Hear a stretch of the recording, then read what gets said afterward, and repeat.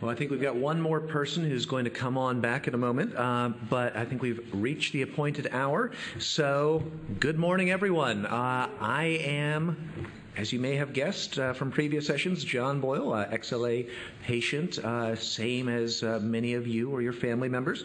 And before we get started, a little bit of housekeeping. I just want to talk about the surveys that we conduct to evaluate your national conference experience.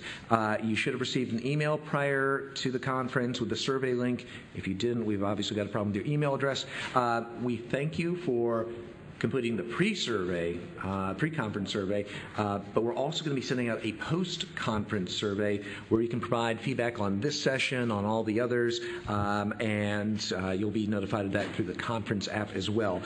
So thank you in advance for doing that. It helps us to get better every time we do one of these. If you were with us in one of those original conferences, they were good, but they are even better now. It's because of the feedback that you've given us. And of course, I would not be an IDF staff member if I did not echo what was said earlier about creating an EPHR and PI Connect account. It is the way that we can get some great data about our unique little niche of the PI landscape. So please, if you haven't done it, we've got a lot of folks who can help you out. I use mine every week when I infuse, and it's easy, it's helpful, especially when I've got to go to a minute clinic, which I almost never do. This is my care team. So anyway, questions? Talk, they will answer. This is going to be fun. And so now let's get rolling. This is, of course, the X-linked Agammaglobulinemia session. If you are not here for XLA, please be exiting through the back. There are places maybe better set for you. And this session is going to be presented by the wonderful, the amazing Dr. Howard Lederman and Dr. Elizabeth Younger. And I say that because they keep me healthy. Dr. Lederman serves as director of the Immunodeficiency Clinic and is professor of pediatrics with Johns Hopkins University School of Medicine and is a member of the IDF Medical Advisory Committee. Dr. Younger serves as assistant professor with the Johns Hopkins University School of Medicine and is a member of the IDF Nurse Advisory Committee. Please join me in welcoming Doctors Younger and Lederman. Okay, then. So we have disclosures like everyone. Howard has none. I do a lot of things. Sorry, guys. Some people have other ways of making money. Whatever, but nothing I do is going to affect what I have to say here. Anyway, so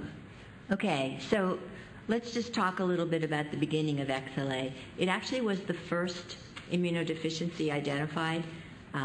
So you all were right there at the hallmark in 1952, before a lot of us were born, by Dr. Bruton, who was an Army surgeon. And basically, Dr. Bruton had a little boy who was 8, and he had a bone infection when he was first admitted to the hospital.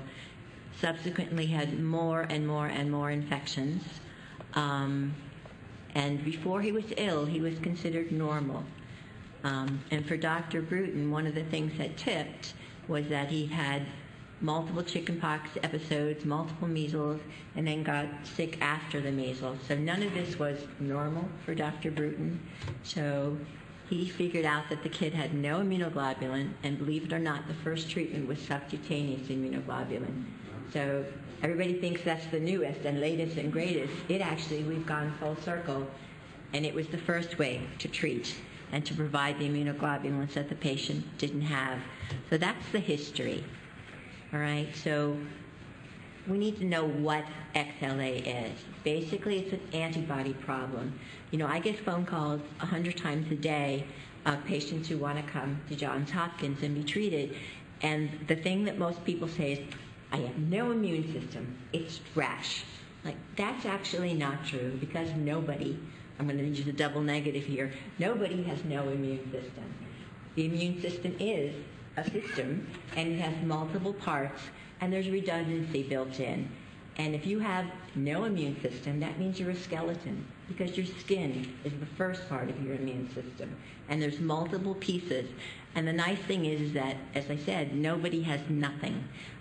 For XLA patients, it's just the antibody piece of the immune system, which is the humoral immune system. So there's no B lymphocytes, Immunoglobulins are absent or reduced. And interestingly, the diagnosis isn't made in babies. It's made when the antibody that's crossed the placenta from the mother has waned and gone away. So that's when you see patients with XLA presenting with an infection. And a lot of times, maybe it's a couple of ear infections. Maybe it's a wicked bilateral ear infection or a pneumonia. And Howard always says, if you're a kid, you're entitled to have a couple pneumonias. I think your mantra is 1 a year. Is that for kids? No, 1 pneumonia per decade. For a decade. Whatever. So, you're entitled to have a pneumonia, and that's probably not going to raise a red flag. But it's the pattern and the recurrence and the severity of the infections that should start the neon signs flashing that maybe there's something else wrong. And as I said, it's just the B cells, it's just the humoral immune system. Patients with XLA don't have problems with their T cells or cellular immunity. Most of them have no problem with their skin or their cilia or the other pieces that are all put together to keep us protected from infection. And the incidence is basically about 5 people in a million, 5 guys in a million. So, Howard, it's your turn. So, I'm going to use this because then I can walk around. This slide should be kind of reminiscent from Dr. Torgeson's slide this morning when he was talking about the immune system and Dr. Cohn talking about bone marrow transplants. But this is going to emphasize a lot of the points that Beth made. So in the bone marrow, there is a stem cell, a lymphoid stem cell. And there is actually a stem cell before that, which is the stem cell that makes all the different elements of the bone marrow. Okay, so this stem cell, and it's not even on this list, makes red blood cells, and this stem cell ends up making platelets. But if you think about the immune system, this is what we call the immune system. Okay, so the immune system includes cells that are granulocytes or neutrophils, you may have heard, or PMNs. Those are the most numerous kind of white blood cell in the circulation. Those are the cells that smell bacteria. They're the cells that, when they smell bacteria, leave the blood vessels and crawl out into the tissues. And if they get to one of those germs, they can attach to it and then gobble it up, and then usually pretty easily kill it once it's inside. Okay? There are monocytes. Monocytes or macrophages have the same kind of function of being able to smell bacteria and crawl to where they are and eat them. They're also really important for signaling information to the whole rest of the immune system.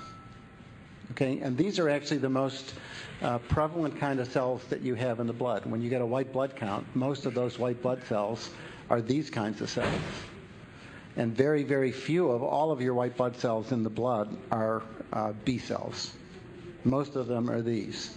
Okay, now I'm starting here on purpose because if you have XLA, you make no antibody, which is all the way at the very top. Okay?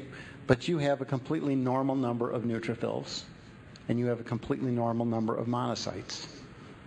Okay, so you're not defenseless. You don't have no immunity. What you're missing is that piece. Okay? Another kind of cell that comes from this stem cell is a cell that's going to go to an organ in the chest that sits above the heart called the thymus. And the thymus makes a particular kind of lymphocyte called the T lymphocyte. And if we look at all the lymphocytes in the blood and all the lymphocytes in the body, you have many, many, many more T cells than you have B cells. These are the cells which will directly end up killing a cell that's infected with a virus. So if you have chickenpox and you have chickenpox infected cells in your skin, it's not antibody actually that allows you to recover from the chickenpox. It's actually these kinds of T cells. Okay, and again, if you have XLA, you're missing antibody, but these T cell numbers these T cells are still there and they still have normal function. Okay, in fact, if you have XLA and you have no antibody, what distinguishes you from somebody else, let's say with chickenpox, is that you could get chickenpox once a year. You could get chickenpox 20 times. Okay, you don't get immunity to it, so the first time you get it, you don't have antibody, and the next time you're exposed, it's like the first time, so you can get chickenpox again and again and again.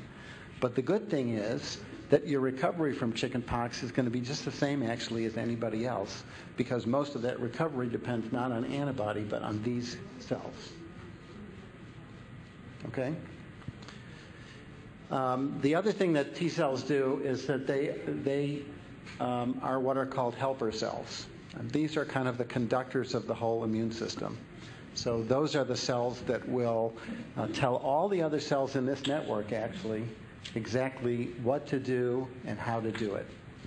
And to give you an idea of how important these kinds of cells are, these are the cells that are killed if you have HIV infection.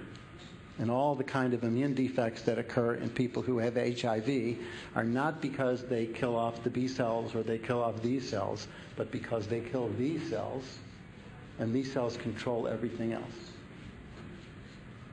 Okay? And questions, if they come up, please just, yep. When our son was diagnosed with XLA, he was neutropenic. So can that result from other infections? Well, so I was going to get to that. So, no, that's okay. No, that's perfect. That's perfect. Exactly perfect. So, the protein that is responsible for XLA, called BTK, is a protein that's expressed mostly in B cells as they develop, and we know exactly what it's supposed to do in those cells. It actually turns out also to be expressed in neutrophils, those PMNs. And it's not uncommon that if you have a severe infection, that your neutrophil number, for reasons we don't really still understand very well, your neutrophil number can go down. Okay? I'm going to bet on gamma globulin that he probably hasn't had a low neutrophil count since the beginning, or he rarely has that. Yeah. Okay?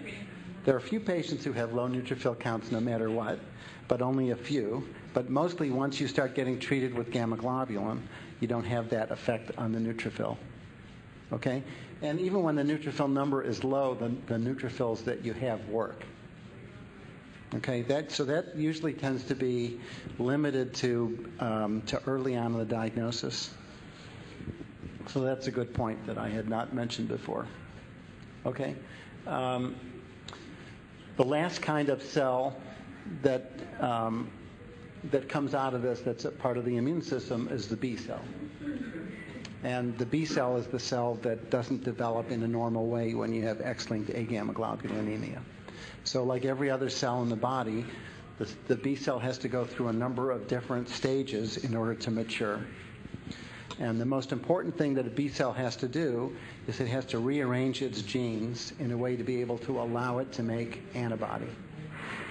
And in the process of that gene rearrangement, that process requires the expression of a protein called BTK, Bruton's tyrosine kinase. And if you don't have that, you are stuck, and I think we're going to have another slide in a minute, but you are stuck in the process of developing this cell from what's called a pre-B cell all the way down to a B cell that can make antibody. Mm-hmm. So I have a question. Yes. If they have normal T cells, why do we see the XLA taking longer to get over colds and viruses? And when my children back in the 80s were first diagnosed, they was concerned that if they got chickenpox, they would get a more severe case because their brain goes along, so they were on hospital now. They just prior to the vaccine, so would we not have seen recovery times to be the same if they had normal T cells? Well, so I gave you that information about chickenpox and recovery from chickenpox. Every single infection that we have, your host defense against that infection depends on actually all of those cells. Okay? So for some bacteria, you depend a lot on neutrophils and antibody. For some infections, like a cold virus, you may depend, for that particular virus, or the flu virus, you may depend on antibody as well as some T cells. Okay, there are some viruses, polio virus is a great example, where probably the entire defense mechanism for polio virus is actually B cells and antibody, and there's probably very little role for anything else. The opposite extreme is TB, where TB, almost all of your defense depends on monocytes or macrophages and T cells. And people with TB, actually, no matter how bad of a case of TB you have, you never make antibody to it. Antibody has no role in that. So most kinds of infections, your ability to recover from them and your immunity so that you don't get it again depends on lots of different parts of the system and not one exclusively. Mm-hmm. How does the flu shot and TB testing enter into that? Like my son, at certain times he had to be TB tested, and his results are not negative. If he does get No. So the TB test does not rely on antibody.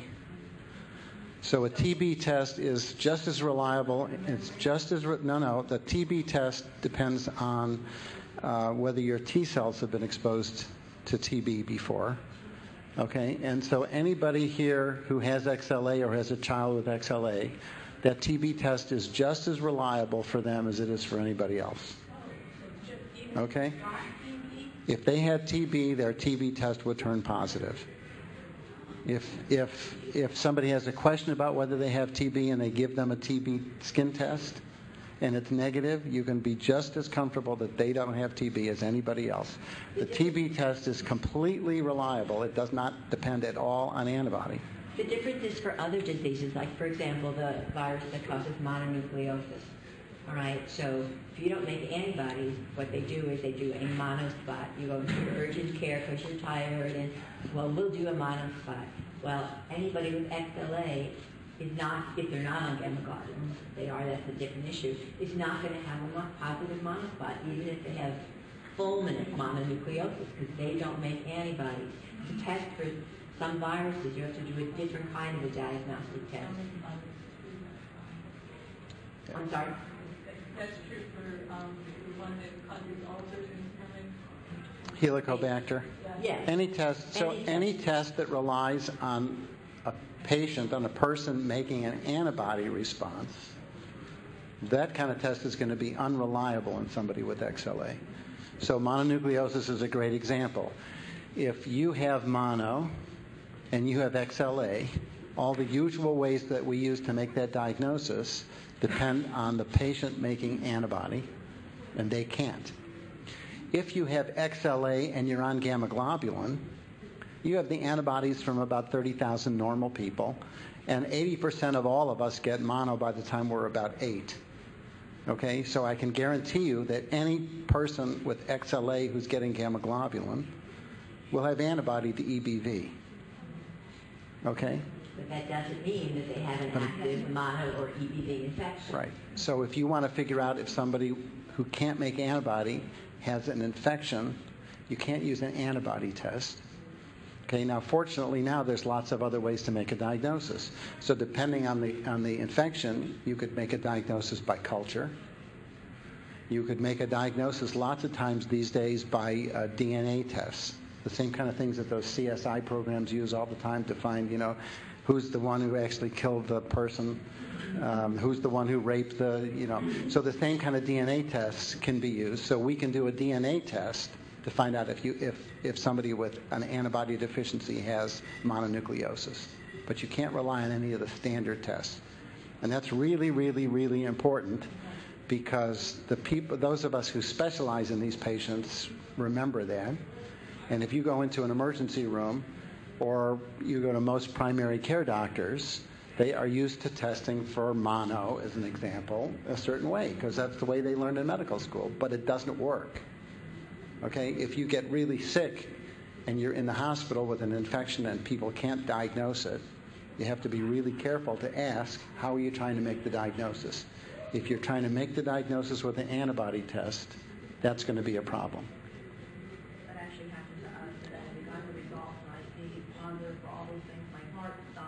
And then I had to do a quick check and say, wait a minute, measure the gamma. That's right. I mean, I get phone calls from my college kids all the time. Dr. Beth, I have mono. The 60,000 people who gave their plasma for your gamma globulin had mono, but I guarantee you don't, dear. Yeah. Everybody who gets gamma globulin will have a weak positive, but they will have a weak positive test for lupus. Okay?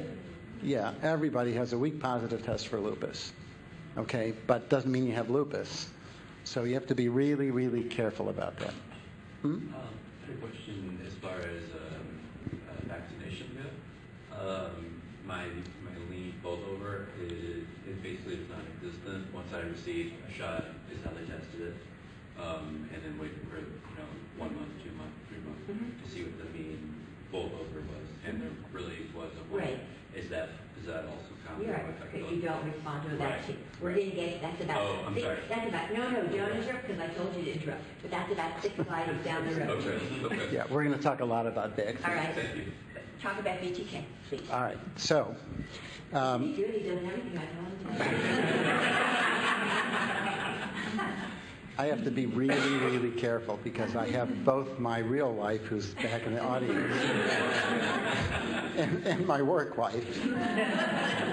So I'm really in a very tough spot here. I have to really be careful with it. All right, so the first thing actually for me to tell you about is that Bruton's tyrosine kinase was named for Colonel Bruton, who made that diagnosis of that little boy who had no gamma globulin. A kind of not well-known fact, actually, is that child probably did not have X-linked agammaglobulinemia. He actually had common variable immunodeficiency, but he had really severe hypogammaglobulinemia. But they named this protein for Colonel Bruton anyway. So this protein BTK is expressed only at a very specific time in the development of B cells. It's expressed at the time when the B cell is immature and it's starting to make its immunoglobulin or antibody molecule, and then it's shut off. Okay?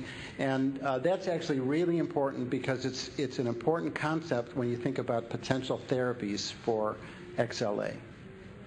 So Dr. Cohn this morning talked about gene therapy. At least some of you may have been in that room. But there are ways of inserting normal genes into those stem cells and then getting all the cells in the bone marrow to have the correct gene instead of the wrong gene. So for a gene like BTK, that's a huge problem. So right now, well, not I, but people who do this, could make a copy of a normal BTK gene. We could get a virus, we could infect stem cells, and I could take John Boyle right there. I could take some cells out of his bone marrow. I could culture them in the lab with this virus, and I could put the BTK gene into his cells.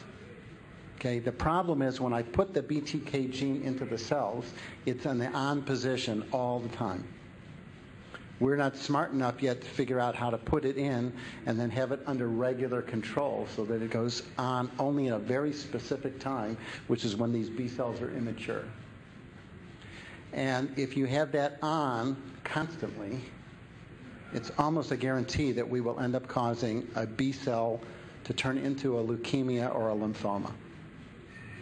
Okay, that's why nobody's doing gene therapy yet for X-linked agammaglobulinemia. It's a little trickier, maybe a lot trickier than gene therapy for some other diseases. You have to have not just only the right amount, but it has to be the right amount in one specific kind of cell, and only as that cell is developing in the bone marrow, and not once it's gotten out. If that BTK continues to be expressed, the B cell will start revving up and revving up and revving up, and eventually will turn into a leukemia or a lymphoma. So that does not mean that gene therapy is not going to be possible.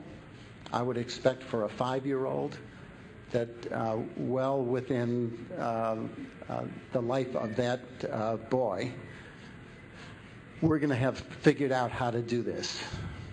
Okay, but this is a much trickier kind of a gene therapy than something like ADA, which is what Dr. Cohn talked about this morning, where every cell in the body makes some of that protein.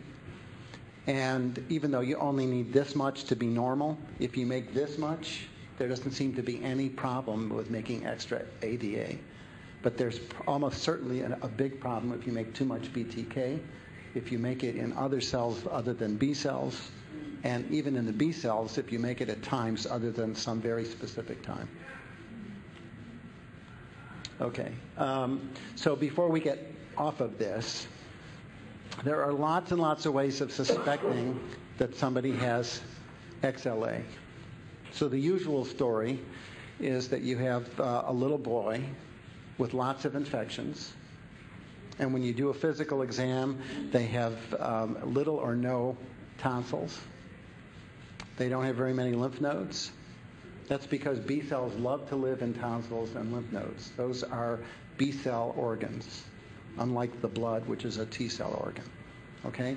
So you get somebody with lots and lots of ear infections and sinus infections or bronchitis, and you have somebody with who's a boy who starts getting these problems in the first couple of years of life, and you do an exam and you don't find tonsils, and then you send some blood to the lab and you say, are there any B cells? And the lab calls you up because they can't find any. Okay? That is 99% of the time X-linked agammaglobulinemia. But it isn't X-linked agammaglobulinemia 100% of the time. And the way you go from 99% to 100%, no, I want you to go back to the previous slide. Here I am being too efficient. Okay. The way you go from 99% to 100% is that you either look for this BTK protein, or usually what we do now is we send blood to the lab and we ask them to sequence the gene, and we ask them to see if there's a misspelling in the BTK gene. Okay. Now, if anybody here has XLA and you don't know you or your child's mutation, you need to go back to your doctor and make sure you get that. Okay? And there's lots and lots of reasons for doing it. Okay, number one, as I said, about 1 in 100 people that we think have XLA actually don't. And it makes a huge difference because if you have an X-linked disease, we're going to talk to you soon about the way in which it's inherited. If you have an X-linked disease, the person with XLA can pass that disease on. The mother who has the XLA mutation is a carrier and can pass it on to other children. All the other forms of congenital agammaglobulinemia that are not XLA are inherited in a completely different way, and the genetic risks and the chances and the way that it's transmitted is completely different. Okay? If you know the mutation, you know what the risks are for transmission. If you know the mutation, you can take any other woman in the family who might potentially be a carrier, and for a very small amount of money, you could test any other female to find out if they're carriers and if they could possibly transmit that to somebody else. If you know the mutation, you could do gene diagnosis during a pregnancy and know before the baby is born whether another baby is going to have this. If you know the mutation, you could, again, this all depends on, your ethical religious belief structure, but you could do in vitro fertilization. You could let the eggs grow until there's about 8 stages. The fertilized egg has divided and divided and divided, and there are 8 cells. And amazingly, you could take one of those 8 cells off and test it to see if that baby is going to have XLA. And then you could choose, if you wanted, you could choose a fertilized egg that does not have that XLA mutation, and you could implant that into the mother's uterus and get a normal baby. It's always mind-boggling to me that you could take one of 8 cells off, okay, and it doesn't cause any problems. Okay, but there's lots of different things that are possible, but those are only possible if you know the mutation. And for anybody who has a disease like this that's inherited, I think it's really important that people confirm the diagnosis, have a mutation, have a discussion with their doctor or a genetic counselor so that they're clear about what the inheritance pattern is, and that anybody in the family that wants to know, in this case as an example, if they're a carrier, have that information. All right? So just how many people in the room could say that they know the mutation? So I'm guessing that there's people here that where it might not be known, or maybe it's known but they don't know it. Okay? Out of curiosity, so when we did do this, and they told us, they did the genetic testing, told us that it was XLA, am I right in understanding that even on the X chromosome, where the mutation is for other XLA patients could be different than the one you said? Yes. Yes. So, okay. So everybody has their own. Essentially everybody has their own mutation. And then what would we be like? So we were told, I'm pretty sure, what it is, and it's kind of a bit of a blur. But what do we need to know that we know what the mutation is? Is it like? So you should ask your doctor for a copy of the report. Okay. That's a really important thing. It's like having your marriage license. It's like having your passport. So if we did, as a family, we did the 23andMe testing, and you can drill down into that and get into all the DNA and the links, and I mean, it's just a string, binary numbers, but it's a string. Is that in there? If I know how to read it? You have a discrete set of numbers and Right. letters. That's what your mutation is. Okay, so then we have access. I don't know what the 23andMe report. If your 23andMe report came back and said, It doesn't say it, but you do get all the strings. Right. yeah. You just have to So know how to read it. Yeah. getting all those strings is like getting a huge library that's all written in Chinese. Only you speak English. Right. Okay? So you really should ask your doctor. I really believe that every patient where we know this, and XLA we know what the gene is, we know the protein, that having that specific pedigree, knowing exactly what your mutation is really important. It's going to be important when we get to the point of being able to fix the genes. But even now, it's important because somebody in the family may want to know what their status is for being a carrier. And if you have that specific information, that carrier test is very, very inexpensive. Okay? It's important if a couple want to have another baby and they want to think about some kind of prenatal testing. Okay? But that's just as important, I think, as a passport or a driver's license or any other kind of specific identification card. Yes? So, are they mutually exclusive, the demonstrating an absence or detecting a mutation? So if you were at the lecture this morning about genes. We weren't. Oh, okay. Well, let me just recap. So there's different kinds of things. There's misspellings. There's nonsense spellings. There's letters, sometimes letters missing or letters that are there. So each mutation is a little bit different. Okay. So not every XLA patient in this room has the exact same mutation as their neighbor. As I said, some have misspelling, nonsense spelling, letters missing, extra letters, whatever. So our son will have a mutation. It's not that we have the absence of them. It may be, sometimes, we have a patient who has kind of a leaky mutation, and he's got a little bit of some immunoglobulins, and he confused us initially because we were like, oh, well, he can't possibly have XLA. Well, he sure as heck has XLA. But his mutation's a little bit different. It's not cut and dried. It's a little bit leaky. Yeah. Let me see if I can explain this from scratch a little bit. So every one of our cells is full of has chromosomes, 23 pairs of chromosomes. Okay, and each one of those chromosomes has on it a whole string of genes. And each gene is spelled with a 4-letter code, ACTG.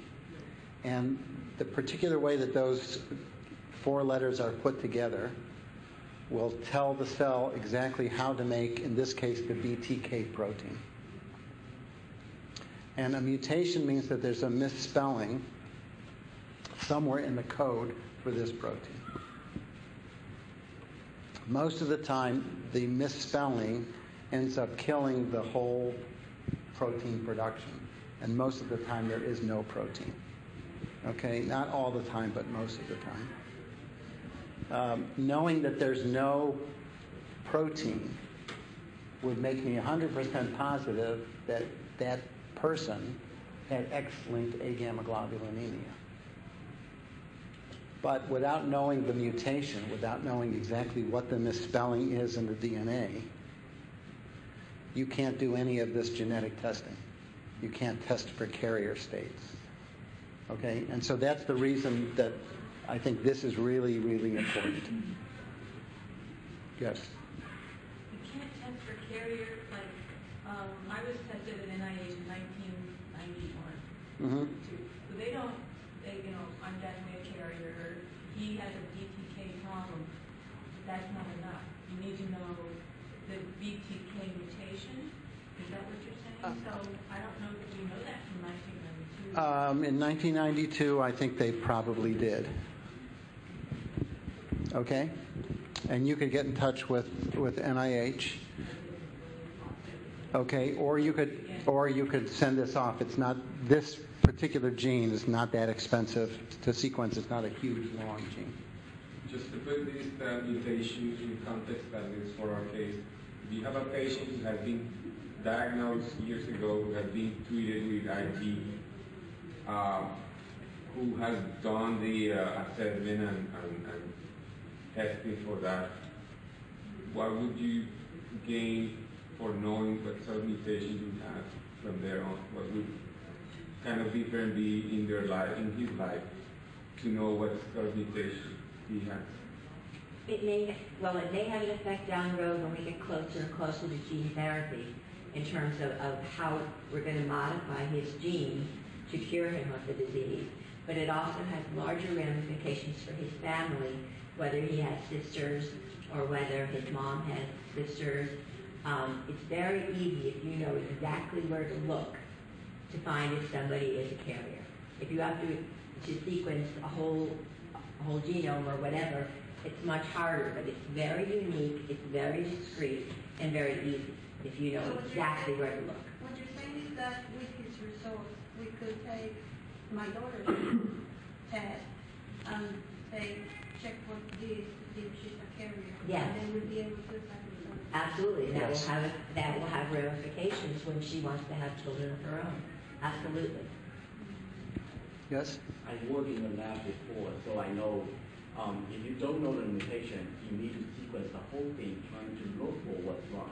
But if you know what's wrong, then you can create a primer that's specific to that mutation, to that change. So it's very easy to look for that change.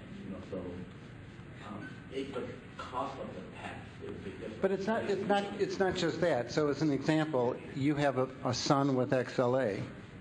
Okay? He's been treated, he's currently treated with subQ. Right. And it may not make a difference for his treatment, at least not right now, to know his specific mutation. But if you have daughters, okay, if you could say to a daughter, we've tested you and you're not a carrier and you can't possibly pass this on, or you say to a daughter, you're a carrier, and we're going to talk about what the risks are. If you know that you have a daughter who's a carrier, then the pediatrician for that baby needs to know that this is a risk. And then they can test for it and be prepared. But the mutation of a patient, like my son, doesn't necessarily mean it's going to be the same mutation of my daughter. Because you said that it's No. So the mutation in a family is the same. Okay? So almost any misspelling in a gene could cause this disease to occur. But what happens is that there's a misspelling. It usually occurs in the egg. Okay, there's a mutation that occurs, or an error in copying, basically. Okay, and then that becomes part of the genetic fabric of whoever gets that egg, and then it gets passed down into children of that woman. And that mutation record should be available by the time they do the initial diagnosis. Is that correct? Or do we have to retest for it? You have to test for the genetic mutation. You only have to test for it once. It's not going to change. It's not going to change. All right, and I don't know. There are, again, not everybody has their diagnosis confirmed by a mutation, but I think it's really important that it's done. But it's different, for example, our son, secondary thing, like he has usually like say congestion. It's different than other XLA patients because the other mutation can be different and it could be affecting him in a different way. It's mostly the mutations will cause the body not to be able to make any BTK protein. And it probably doesn't make any difference which part of the gene is misspelled. As long as the misspelling messes up the protein and you have none, you have XLA. So it's not like I could look at the mutation and say, because of this mutation, you're going to have a lot of sinus problems. And because of this mutation, I don't think you're going to have sinus problems. That's not the case. John, you have a question? Yeah, just a quick one, a little bit of a throwback. And not to make it a leading question, maybe it is, maybe it isn't. But with things like 23andMe, I've heard other physicians say, hey, it's interesting, but take it with a big old grain of salt and, or, really go specific. What do you feel along those lines? The 23andMe gives you an extraordinary amount of data. They don't interpret the data, and they don't have to understand And it's the data. playful. I mean, it's mostly playful. Like, we did it real. But So, family But this is for others. I mean, frankly, this is an issue that, for those who are searching for a diagnosis with an immune deficiency, where sometimes they will kind of start with something like that, and it's an alphabet soup, essentially, and you have to be able to figure out what it all means, and that's where the translation problem comes. 23andMe, I think, at this point, is good if you're trying to figure out if your some grandparent or great-grandparent came from Ireland or came from, Norway. Okay, I think it's pretty good for that. Sometimes they can find something that they will say, you're at high risk for, Alzheimer's disease or something like that. So for certain kinds of mostly common issues, okay, so ethnic background, some very common diseases, cystic fibrosis, they might be reasonable about, okay? This disease is occurring in 5 people out of 1 million. Okay, this is not one of those common things that 23andMe is going to be good for, unless you know exactly where you're looking, and you get the raw data, and you have somebody that can help you interpret the raw data. Okay, so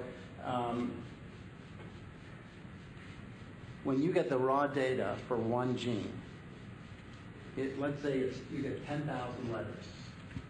Okay, and you have to be able to say, are those 10,000 letters the same as what we call normal?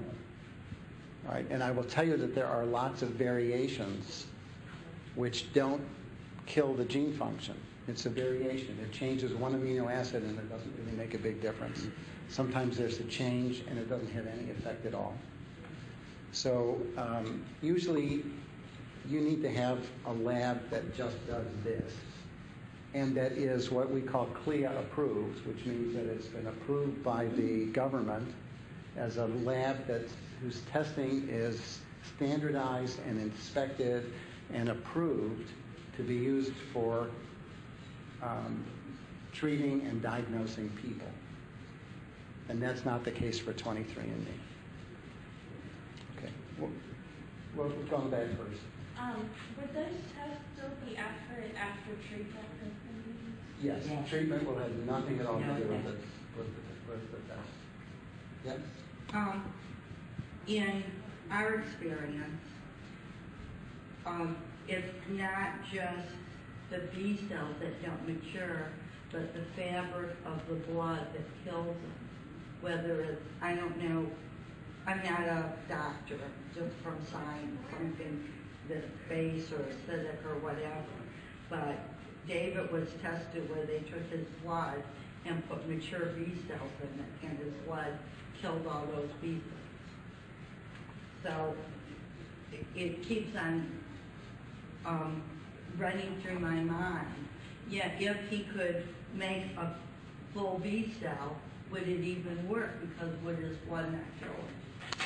So I'm not aware that that should ever happen in somebody with X-linked agammaglobulinemia. So the question would be, when you have something where it's not kind of typical, again, do we know for sure that it's really XLA, and is there a mutation?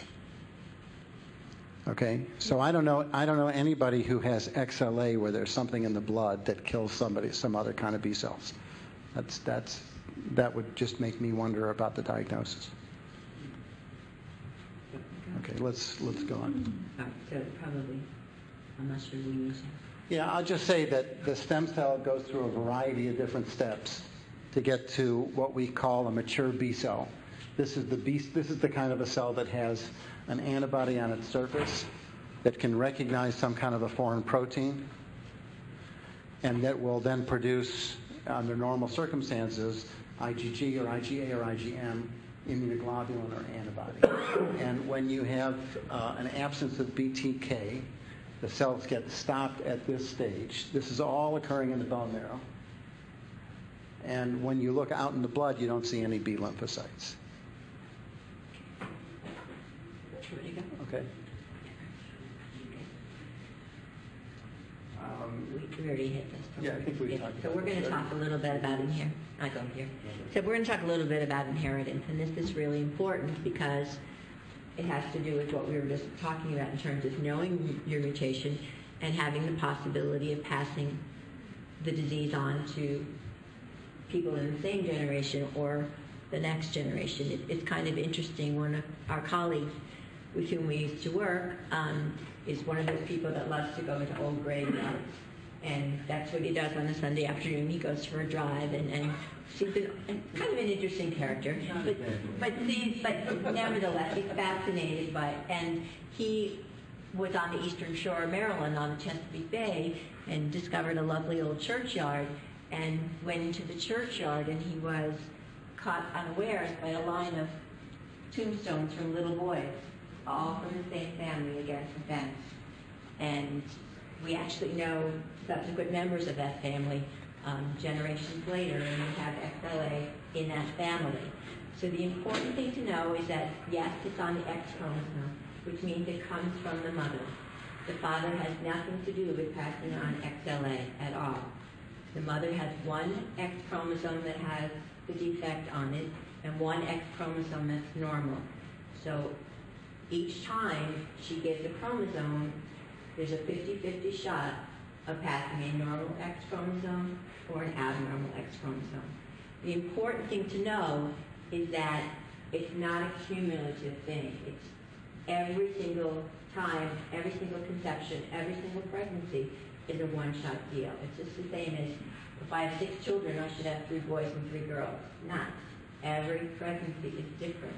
So you could have 4 boys with XLA. You could be a carrier and have 4 normal boys.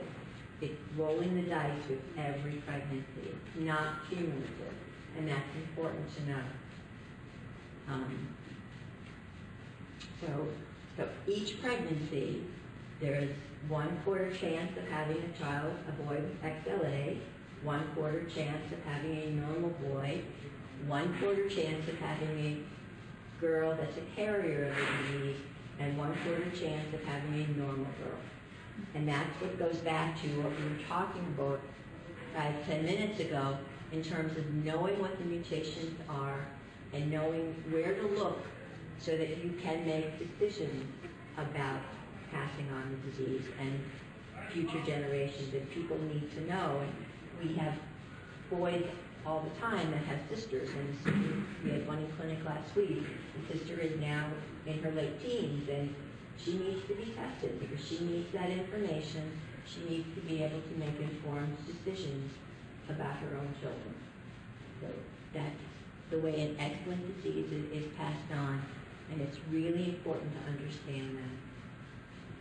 Well, before we go on, so there's a few other things here. So this is the patient with X-linked agammaglobulinemia. Okay? So can that young man pass on the disease to his son? To his daughter.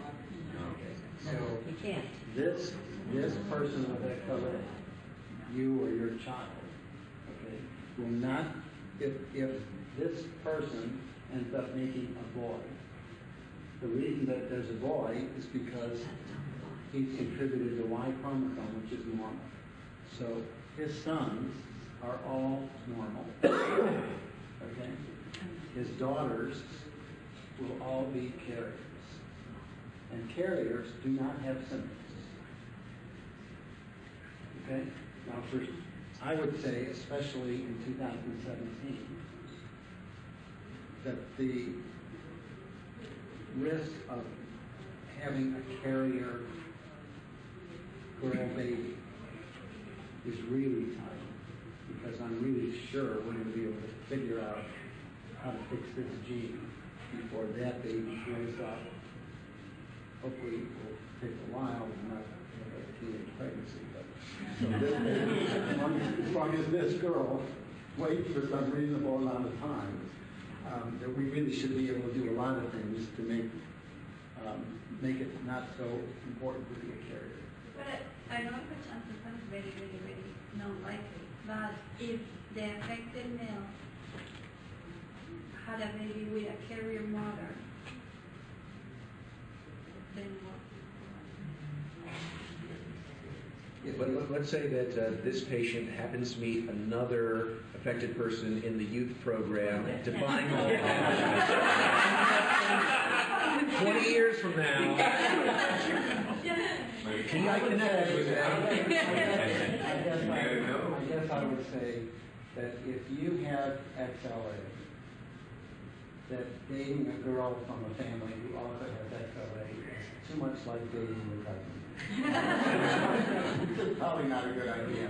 The chances of that happening, of just meeting somebody at random who's a carrier, is extraordinarily small. Okay? It's not zero. It's if the risk of having XLA is about 5 in a million. Then I'm just saying 5 in a million boys. Okay? Then the risks of meeting a carrier are probably something like 15 out of a million. All right? So I can tell you that your risks of 2 people getting together and having a child with cystic fibrosis or a child with all kinds of things are tremendously, tremendously higher. So I don't think that's not a risk that I would be terribly concerned about. But again, maybe with this meeting, okay, if you have teenage or young adults, they may be better off making good friends with people not in this room. I'm trying to be as nice as I can. You can be good friends, but just not that good friends. Have there been any studies? Because like from my generation on, we're 100% XLA boys. It's like nuts. We have 7 in the family. And So that's all, it's all rolling the dice. Okay. It truly is, because every pregnancy has the same chances. oh, I'm thinking at some point it's gotta. Yeah, at some point it's gotta, you would think, You would, yeah. but probably just buy a lottery ticket. Can I just get my question is opposite of that? We have the first one that we know of in the family. I have a brother on my mom's side. She has a sister. There are 2 male cousins. And I was wondering, like, I thought maybe it's 50-50 that I am a carrier or there was a mutation to the egg.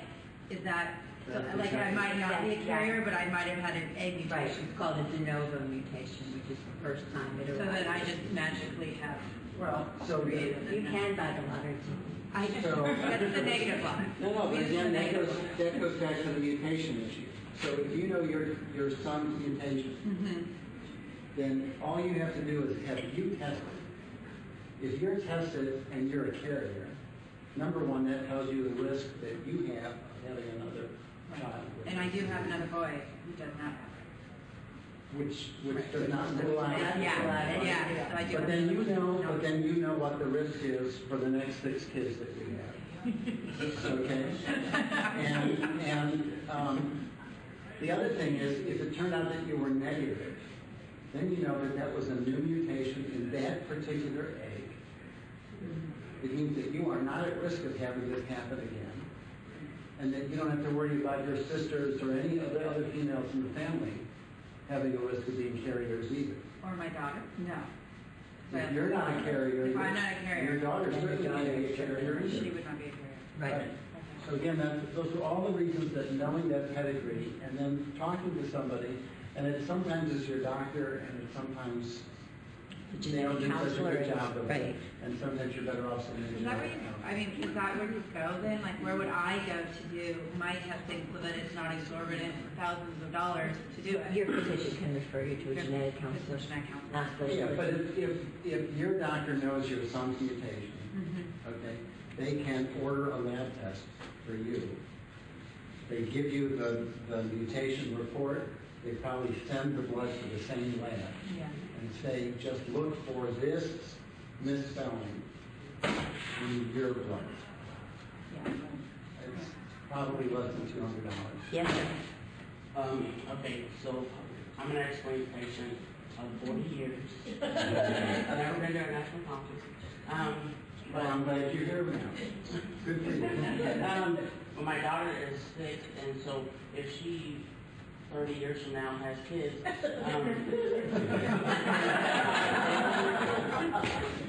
there's that possibility that she could have the X-linked. That's right. That's correct. Okay. I'm gonna make sure she meets nobody here. No. But she could be a carrier. Yeah. So the whole point of you getting your mutation is that allows her to get tested to find out if she was a carrier, or maybe she's not, and there's no risk. Yes.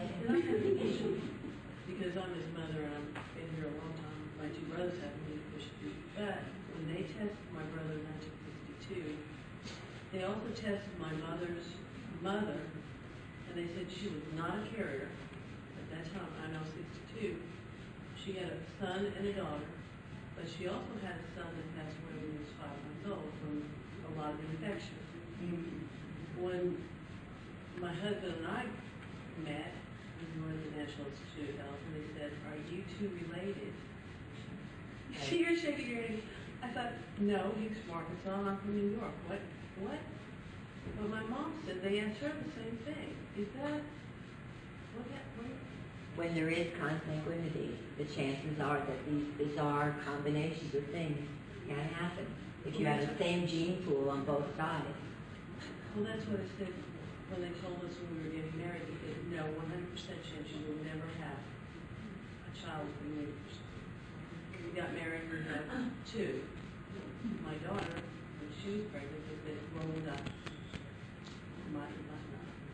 So I just wondered if that's, when they said all of us, are you related? Can that be if you have the same site? Too much for my family history, but I come from a very small Greek village, and I do know in our family tree it goes back several generations into brothers, and into my grandparents who came from Greece. They crossed. Yeah, so for this particular disease, it's not an issue. Okay. For diseases that are inherited, there are diseases that are what are called autosomal recessive, which means to get it, you have to inherit a misspelled gene from your mother and a misspelled gene from your father. And those are the times where being cousins Not a good idea. are going to make a difference. Okay? That's not the case. I mean, the only way that this would work, I guess, if you had carriers that, well, it's not going to happen. You want to move on to this? Yeah, I just want to try to get through some. We should get through some content. We'll have plenty of time to come back to this. So go ahead. Do you want to? All right. So the thing that's interesting about XLA is that this is a defect that occurs prenatally. Okay, the fetus never makes B cells. The fetus and the newborn baby is never able to make antibodies. But we rarely have problems with infections in people with XLA until they're about 6 months old. And the reason for that is that in every normal full-term pregnancy, the placenta will pump IgG from the mother into the baby. So if you have a baby who is agammaglobulinemic, at birth, that baby has actually a higher IgG level than its mother. All babies come out at full term with a higher IgG level than their mother because the placenta pumps all that antibody in. And that antibody hangs around for a while. Hangs around for, depending on how much antibody you need, it provides protection for at least 6 and sometimes up to 12 months of protection against certain kinds of infections. So if you look at a whole group of people that have XLA, what you see is that very few of them have infections in the first couple months of life. And usually things start to get to be a problem when kids are over 6 months. Okay, and that's usually when they start getting into trouble. Question? But here's the thing, you know, when a patient with XLA doesn't have the IgG levels, you have non-detectable ppm in the blood, right? But when they are babies and they get all these amounts, so they get levels of 10,000, 50,000, and million ppm of immunoglobulin. They have it from their mom. It's when the maternal antibody starts going away, they're not making their own, so the infection starts. But I thought the lifespan of that IG is like 3 weeks or something like that. Right. How come it can live longer on a baby? Well, it doesn't live long. So every 3 weeks, half of that IgG breaks down. Okay? And then the next 3 weeks, you're down to a quarter, and then you're down to 1/8 of what you have. All right? For preventing some infections, you need only a tiny little amount of antibody. So I can tell you that normal babies, unimmunized, do not get measles in the first year of life. Because even though that antibody has gone down by a half, and there's very little left, there's still enough antibody to protect you from measles, but you don't need very much. Now, for the more common things like ear infections or pneumonia, you need more antibody.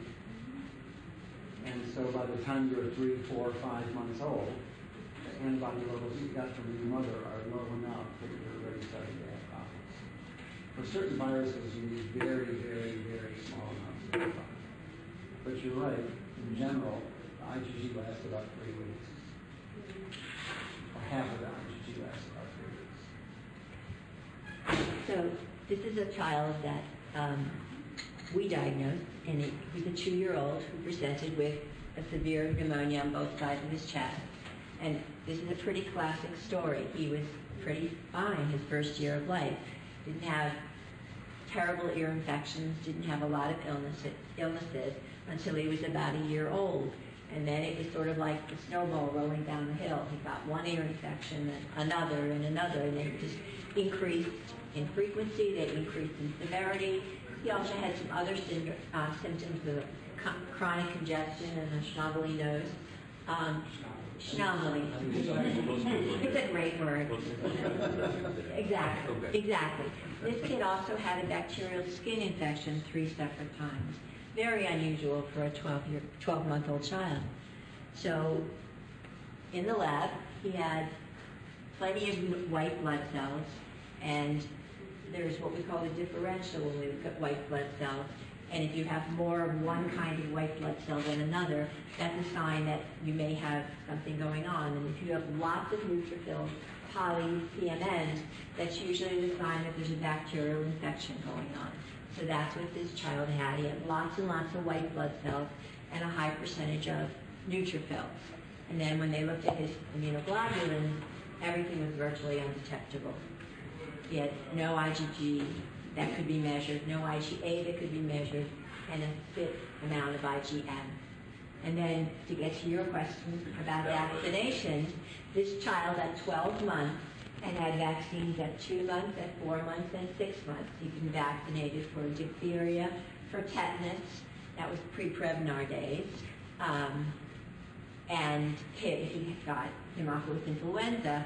And when they looked, he should have had floating antibodies in response to those vaccines, and he had none. There was no measurable antibody to tetanus, no measurable antibody to diphtheria. And then, of course, the kicker was that he had no B lymphocytes that were measurable in his blood. So this was an absolute slam dunk diagnosis for XLA. All right, so the kinds of things that patients with XLA have are sort of the whole respiratory picture. They have frequent ear infections, they have pneumonia, they have infections of their sinuses. Some of them will get conjunctivitis, whether it's bacterial or viral conjunctivitis, inflammation of the conjunctiva of the eyes. Skin infections are common, and gastroenteritis not so common, but any kind of a pattern is what we look for. Not necessarily the kind of infection, but the pattern. Are they always sick? You get the phone call from the mom or the dad, my kid is always sick, I know there's something wrong. So it's the pattern. Sometimes it can be the severity, and sometimes it can even be the actual bug that causes the infection. Is it a common bug? Is it a very unusual bacteria that you wouldn't expect to find? So those are the kinds of things we see. You want to talk about autoimmunity while we're there? Well, you can. I can. Whatever, go. It's got a Disney character. Oh, I'm sorry. Howard doesn't like Tigger. I like him. I think that sort of says it all. Anyway, so in the olden days, before I was around, people thought that XLA patients couldn't have problems, inflammatory problems that were related to making antibodies to self.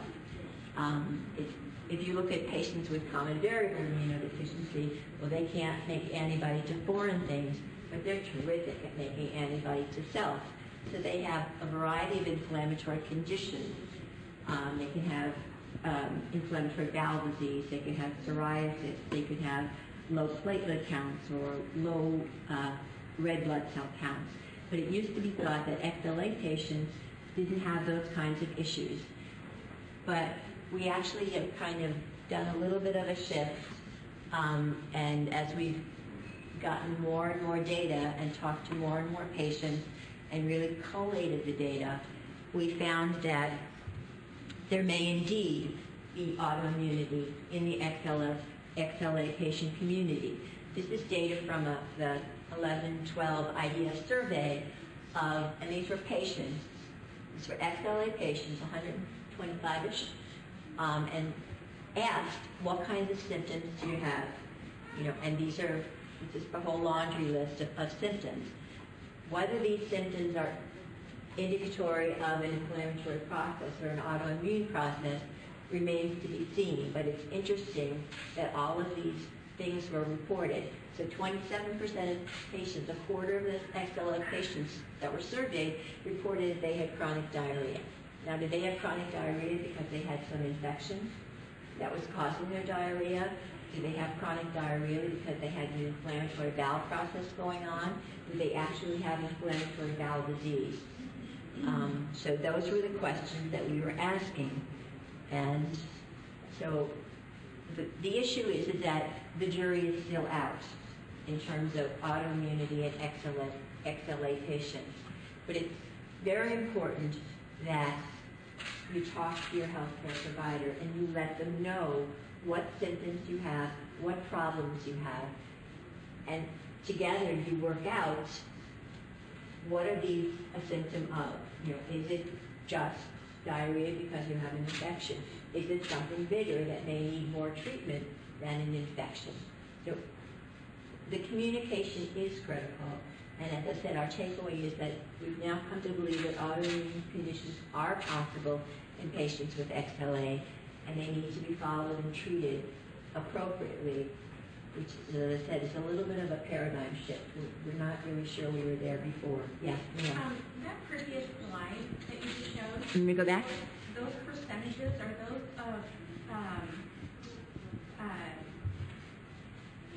those of people already being treated? These are 125 patients who have XLA who are being treated for XLA, right, and that's what they reported. This is what their physicians or their nurse practitioners or their caregivers reported. These are the symptoms they reported themselves.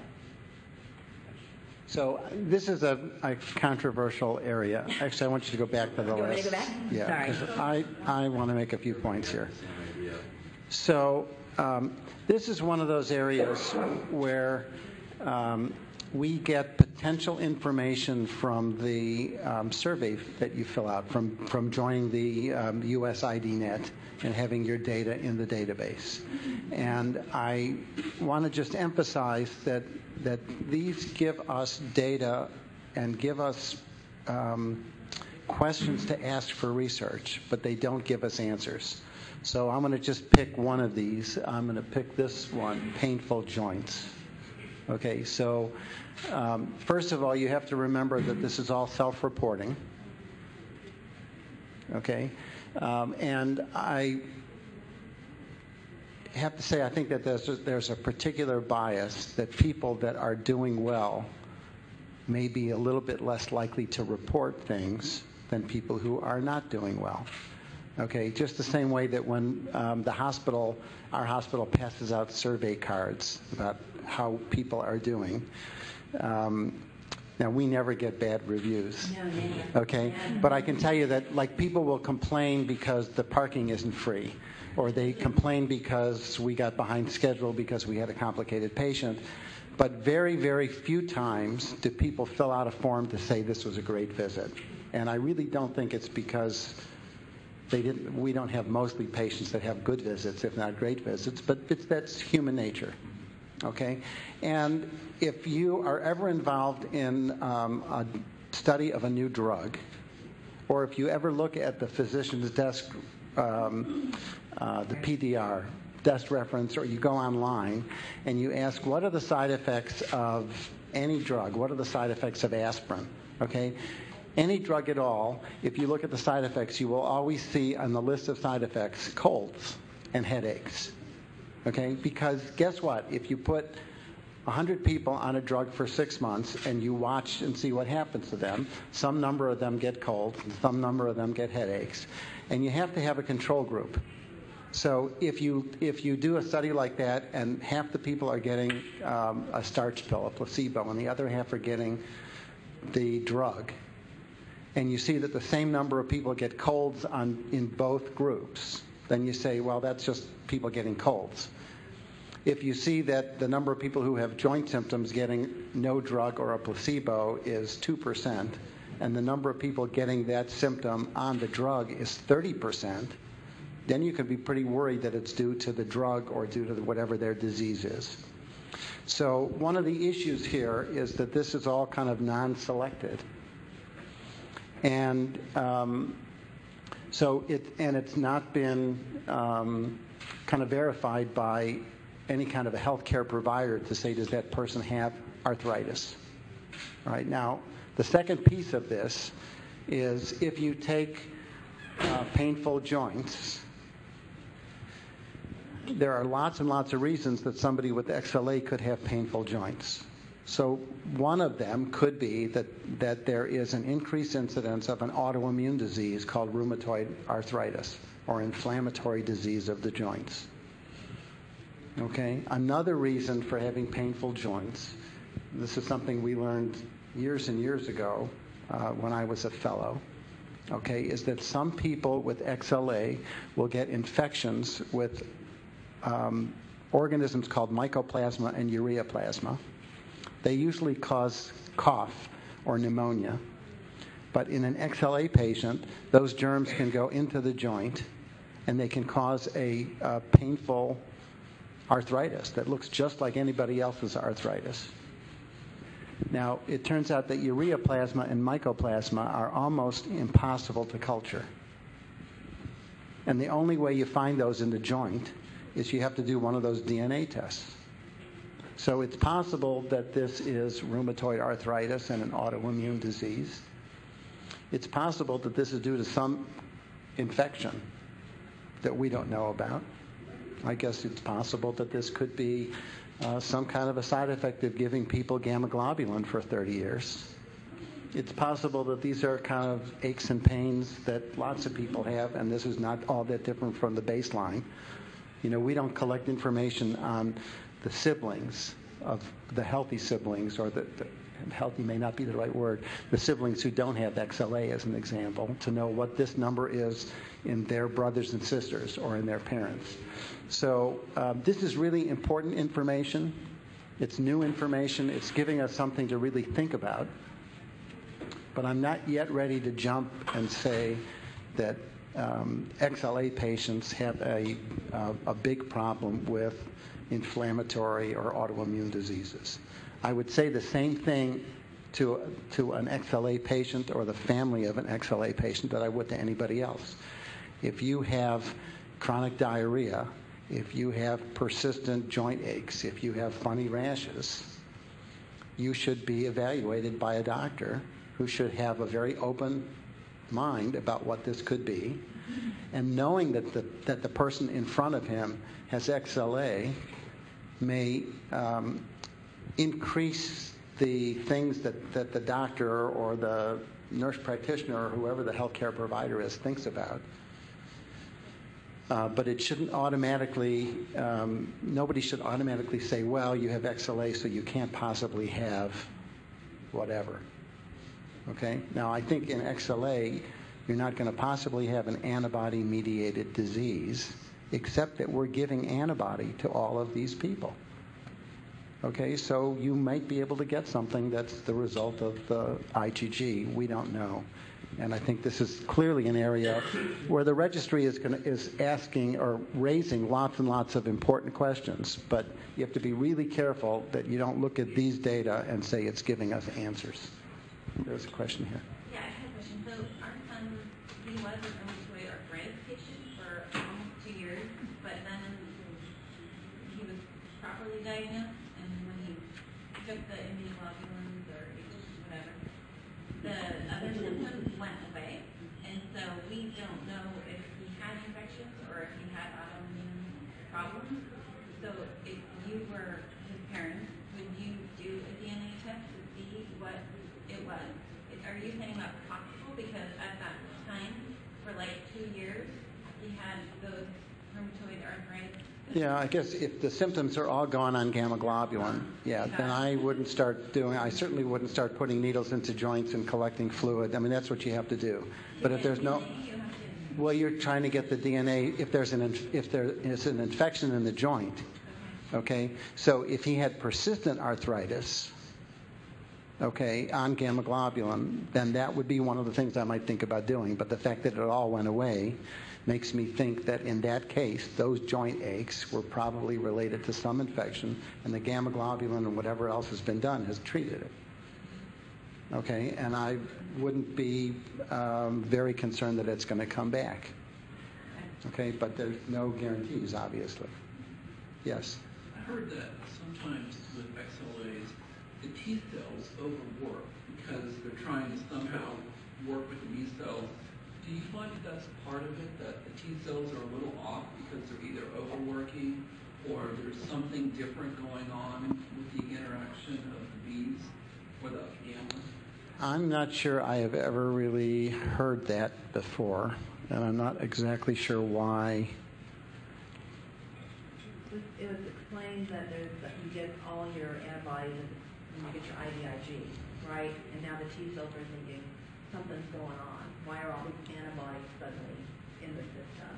And they might start to survey, start looking, and then end up going autoimmune because there's nothing really there for them to go after.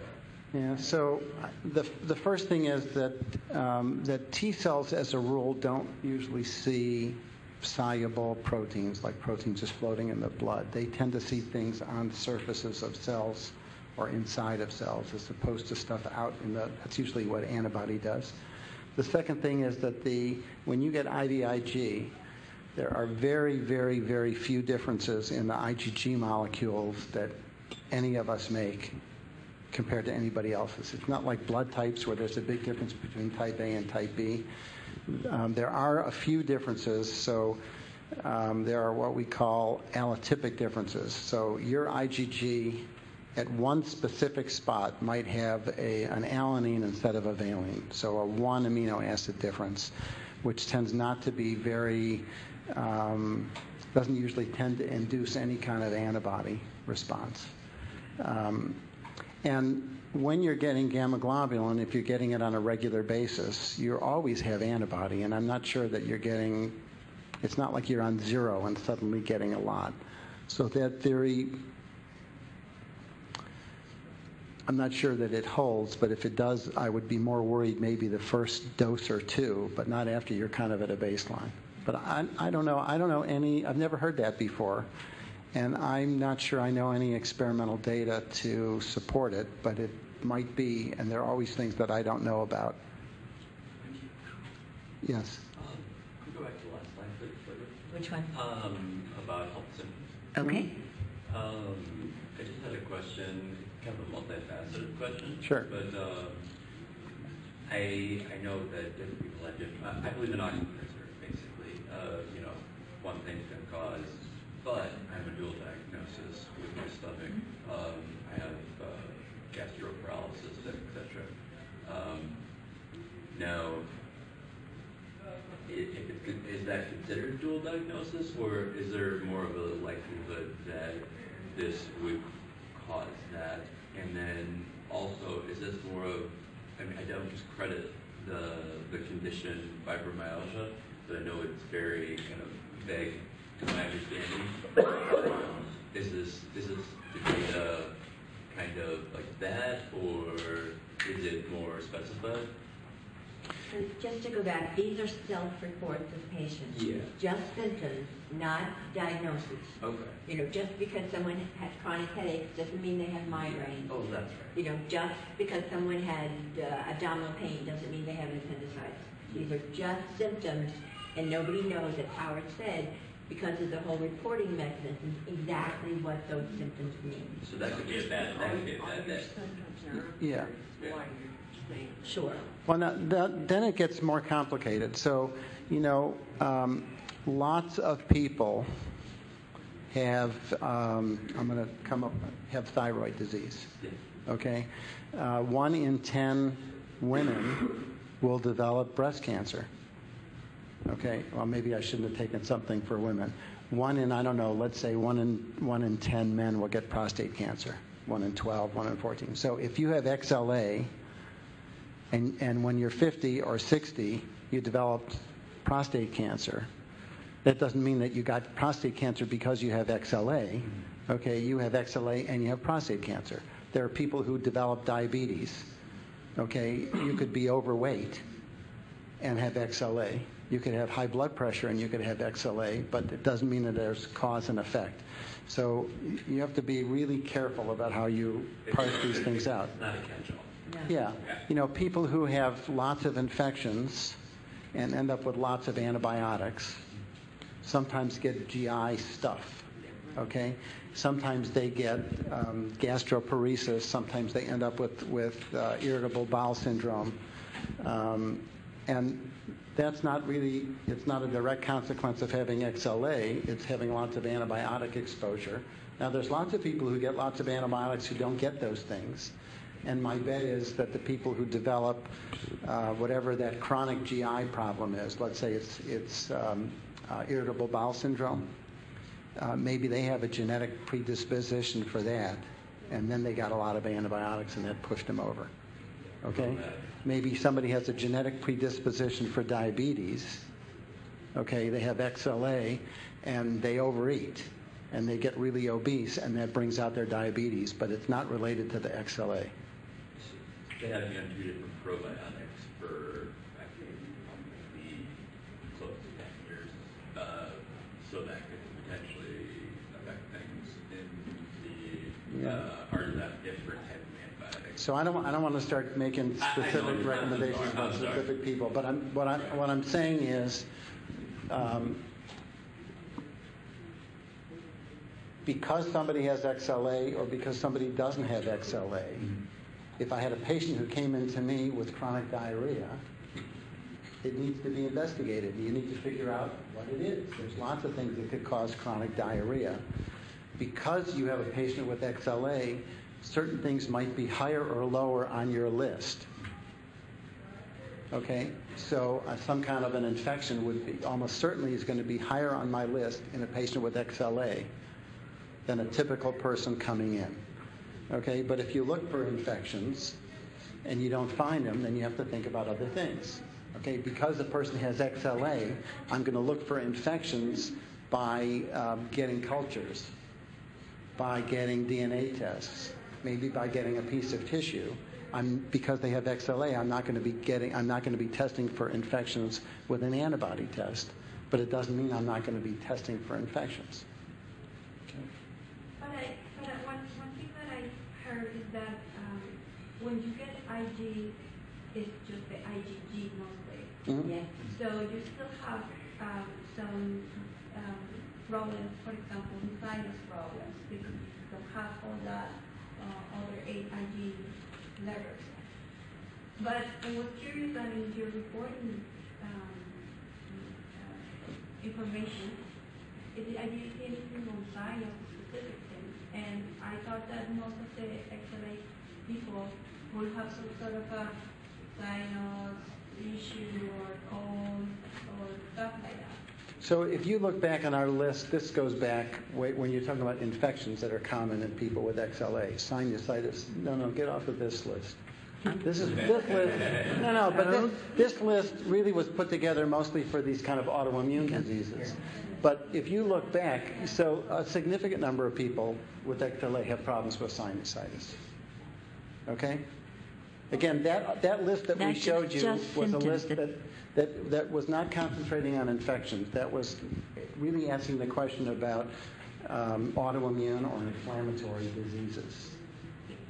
Okay, but for this case, with the sinus, it's just something that you have to just live with it. Like, it's not something that you would take as a different... No. So if a patient with XLA or any antibody deficiency has lots of problems with sinusitis, okay, I would deal with them. I wouldn't say that's something you have to live with. Okay, so in general, I would ask about whether there are environmental exposures that are like cigarette smoking that's around that's causing a problem. Okay, I would probably ask one of my colleagues in otolaryngology to go up in the nose and try to get some material right from a sinus and get a culture and make sure that there's not some germ in there that is responding partially to antibiotics but not getting completely cured. I would get a CT scan in somebody who's having recurrent sinusitis to find out if maybe because of all the infections that have gone on, there's some scarring and narrowing of the drainage of the sinuses that sometimes surgery might help. Okay? So absolutely, there are some things that are more common in XLA, but I don't think you should ever be in a position of saying, well, I or my son has XLA, therefore I know they're going to just have chronic sinus disease, because we have lots of patients with XLA who don't have chronic sinus disease. And I would work really hard to see if I could figure out why it was that one person was having so much trouble with sinus disease, and whether there's sometimes really simple things that we can do to make it better. Sometimes those are the patients that we switch from IV gamma globulin every 3 weeks to sub-Q every week because we keep the levels more stable, and sometimes that's really important in controlling sinus disease. So there's lots and lots of things that you have to look for. I'd like to... Hold on. Oh, I'm sorry. Sorry, John. One quick comment, piece of advice, whatever, back to the list of symptoms that were reported, as well as something that Dr. Lederman said. That survey is a snapshot in time. Exactly. And when you go in to see your immunologist, that is generally a snapshot in time. And one of the things that you said was, hey, you're doing pretty well. by and large, I think it's safe to say that people are going to say, yeah, I've been doing well. This is not meant to be an EPHR plug, but for those of us who are of a certain age, and I think we're tough guys who have XLA, as well as the young ones who are growing up and they've kind of been dealing with infections and everything else, there is I would argue, maybe a little bit of acclimation to discomfort. And so just tracking and being, if you're an adult with it, being aware, recording it. There are, I had chronic diarrhea for a long time that was actually other issues and things that could be more or less addressed. And there are times when I don't realize how sick I am, because most of the time my wife can see it. I just feel it. And your kids may not be acclimated to telling you about everyday complaint. Then again, there are plenty that probably do, but noting this stuff down longitudinally over the course of the year, so that when you go and you report something, if you're feeling good right now, at that time, you're going to say, oh yeah, I've been doing pretty well. You forget about the bad times, or you never really kind of owned up to it. So just a general thought, and that really goes for everyone, especially with an antibody deficiency or everyone at this conference. So let's reach to get to just care, now that we've beaten all the infections to death. So the important thing is that routine health maintenance doesn't need to go by the wayside just because you're dealing with a chronic illness. All of the things you normally need, if you're an adult, colonoscopy every 10 years, your annual checkup to make sure that things are going. All those things are just as important for a patient with XLA as they are for immunocompetent people. The important thing to know is that routine vaccinations are not necessary. I talk about phone calls that I get all the time. I must get at least one a week. My primary care doctor wants me to get the new pneumonia vaccine. You don't need the new pneumonia vaccine. You don't respond to vaccines. It's going to give you a sore arm and nothing else. Or to call in the middle of the night when somebody is in an emergency room and they whipped out the tetanus shot. No, you don't need a tetanus shot. You probably have more floating tetanus antibody than any 69 other people put together. The difference, or rather the exception, is the influenza vaccine. And that's a little bit of a catch-22. The thing to understand is that the gamma globulin that you're giving yourself today, that plasma was collected 24 months ago. So the antibody in that gamma globulin reflects the antibody that was circulating 2 years ago. So flu strains change every year. And the flu antibody in the gamma globulin reflects what the flu strain that was that year and what people were vaccinated against. The best example is the year that's the first swine flu year. There was no swine flu antibody in gamma globulin. So lots of patients who were getting therapy got swine flu because we weren't protecting them with the gamma globulin. Now, of course, everybody's either had it or been vaccinated, so there's full of the swine flu antibody in gamma globulin. So the flu vaccine works a little bit differently than a tetanus vaccine, and there may indeed be some T-cell action. And so we recommend, and I think most of our colleagues recommend, that even patients on gamma globulin and XLA patients get that influenza vaccine annually. We figure a spit response is better than no response. But it's fair to say that there's absolutely no data to support that. To say that, yeah. It's just we think it might work, so let's go for it. In this case, a sore arm is probably okay for a couple of days. Live viral infections, however, are absolutely contraindicated, and that's the measles, mumps, rubella, the Varidax, and babies who get rotavirus. So those are live viruses, and there's a small risk of getting the disease if one were to get those vaccines. We already beat genetic counseling to death, so I'm going to move on here. Do you want to talk a little bit about those, Howard? Yeah, so when you're missing antibody, I think I mentioned this before, there's certain kinds of germs that are more likely to cause a problem. So bacteria that have what's called a capsule. So when white cells smell bacteria and they go to grab them, bacteria have evolved what's called a capsule, which is this slippery, slimy polysaccharide on the outside of the bacteria. And when the white cell goes to grab a hold of it, it's kind of like trying to grab a greased pig, and it just slips away. And antibody is really important for making that slippery surface sticky and easy to grab. So when we give the pneumococcal vaccine to people and they make antibody, that antibody is against the capsule.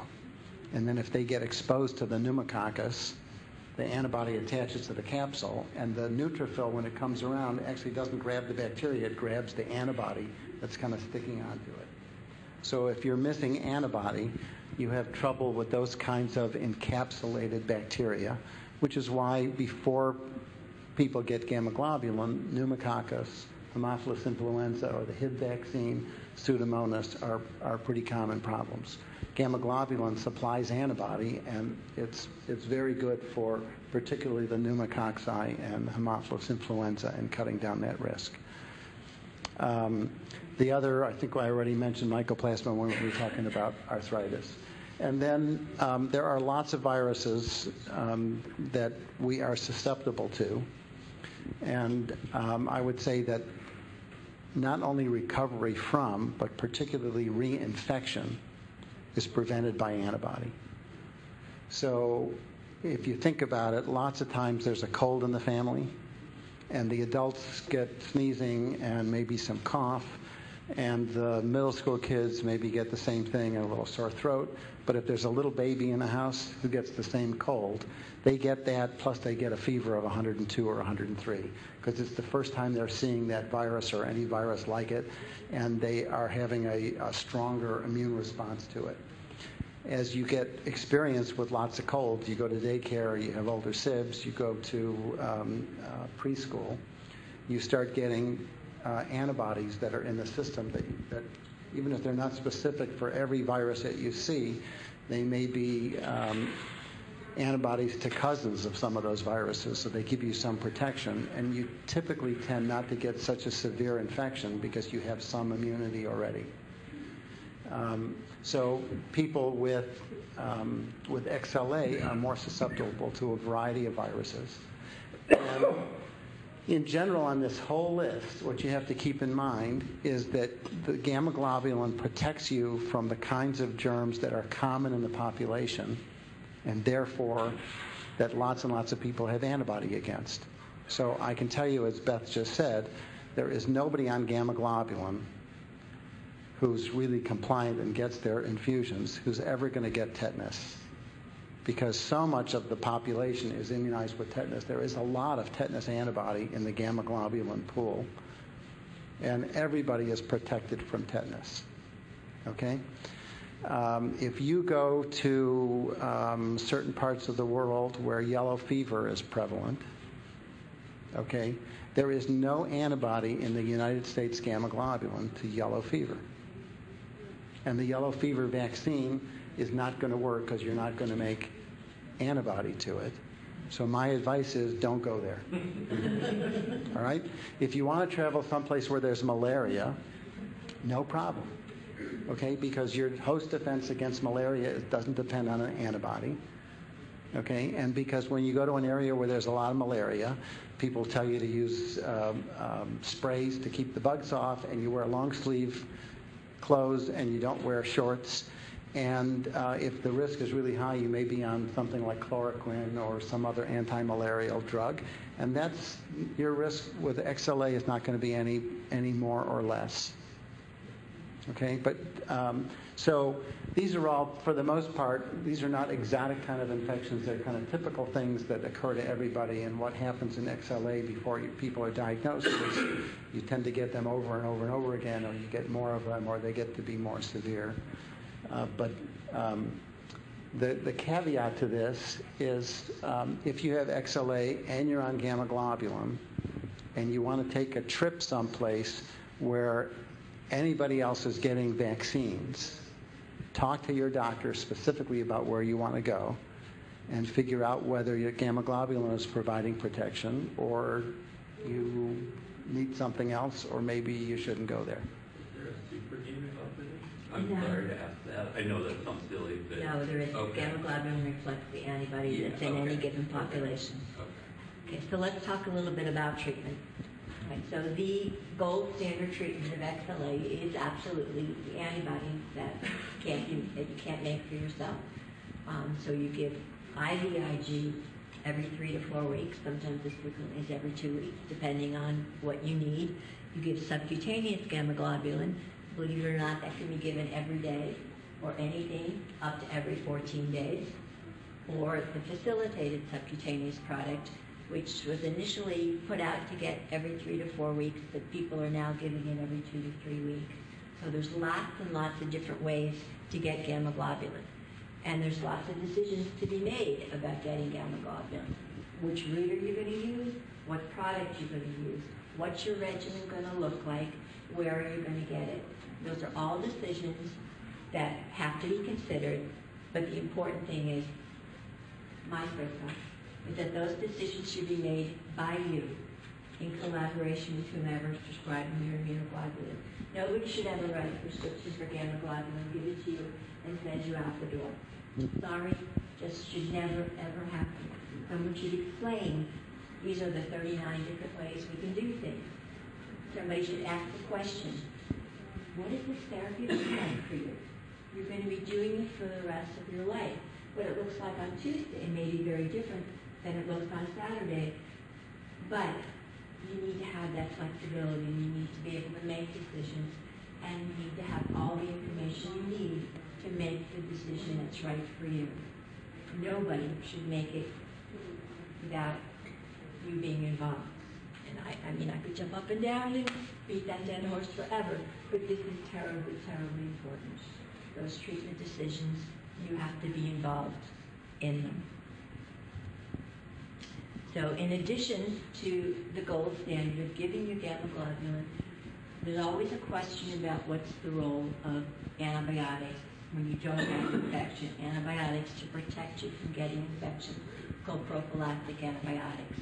So in that same survey that list of symptoms came from before, 40%, so 2 out of 5 XLA patients reported that they were on prophylactic antibiotics. So there's a couple things about that. First of all, if you're one of those 40% who are on prophylactic antibiotics, they do not take the place of immunoglobulin. You can't do Bactrim or gamma globulin or penicillin or gamma globulin. It has to be in addition to the gamma globulin. And the question is, what's the role of prophylactic antibiotics? What's trying to be accomplished? As I said, there's kind of two schools of thought about it. Some people feel like, yeah, let's protect you against, let's give you something broad spectrum and protect you against not all infections, but lots of infections. But the question is that if you take antibiotics, are you opening yourself up to problems associated with the antibiotic? We talked before about bowel GI symptoms associated with antibiotics. Those kinds of things are possible. Is it possible to develop organisms that are resistant to common everyday antibiotics? So those are questions, again, that need discussion and thought and shouldn't just be a blanket, this is what we're going to do and this is what we need to do. So going to infection. Obviously, you want to prevent frequent or recurrent infections that might cause long-term organ damage. You can only have so many pneumonias before you do irreversible damage to your lungs. So obviously, you want to jump on infections early and treat them appropriately and not let them linger. And that's important for XLA patients. It's important for any antibody-deficient patient. It's important that you use the appropriate antibiotic. And one of the things that Howard taught me a long time ago was make sure you know what the bug is and get those cultures so that you know what the cause of the organism is. Because not every antibiotic takes care or kills every organism. They're very specific. And you always get the person, I need the really strong antibiotic. Well, one isn't stronger than another. It just depends on what you're trying to kill and what infection you're trying to prevent. So the culture is important if you can get a culture. If you're coughing something up, or how is it, Pakalugi into a cup, send it to the lab and figure out what the bug is so that you can treat it appropriately. And that's really important, so that you can use the right drug for the right bug. Yes, sir? When a patient with XLA picks up a virus that is not in the pool of donors of immunoglobulin product, what is the care that you should provide to this patient? Would the patient take weeks before clearing up the virus on its own? What would you do if that happens? So viruses you can't really treat with antibiotics, so you have to treat the symptoms for a viral infection. So whatever the symptoms are is the treatment you're going to use. But it should run its course, and it shouldn't necessarily linger for, okay. Should not linger for a long time. So the virus will eventually die? It's going to take its natural course, yes. You have lots of defense against viruses. So you have those T cells. You have another cell I never even mentioned called a natural killer cell. And there's a group of proteins floating around in the blood that also have some antiviral effects. So there are still lots of ways that XLA patients have of getting over viruses. You may have a harder time with that for viruses.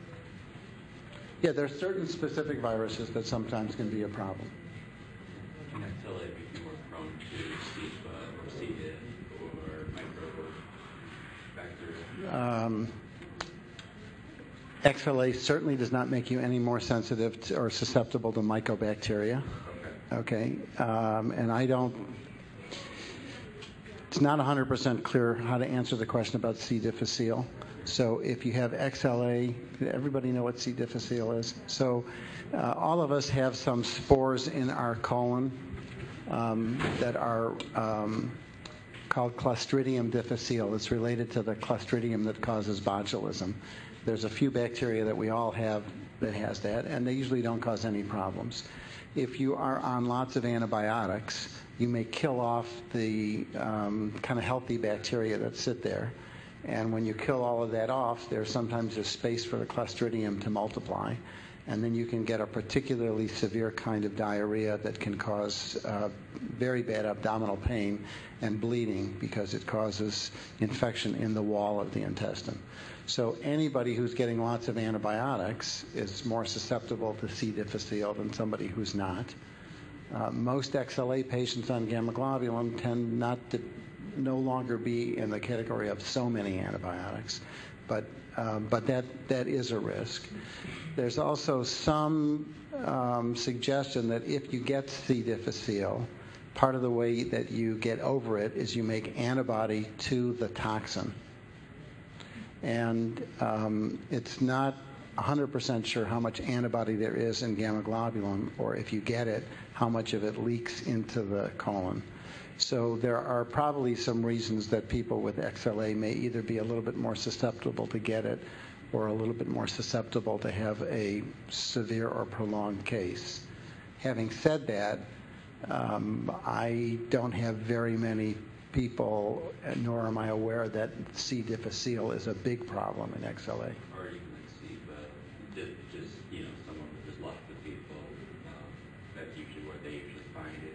Some hospital has, now will put me on about myself.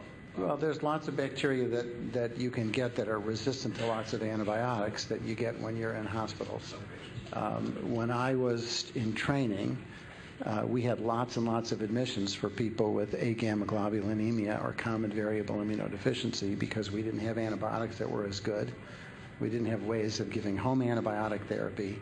We have very, very fewer admissions to the hospital for people with immunodeficiency, and that's good because the hospital is the most dangerous place to catch an infection.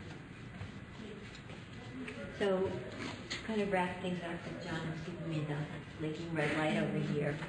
So, as we said, there's no cure for XLA right now, but patients can expect to live relatively normal lives as long as they're on immunoglobulin replacement therapy.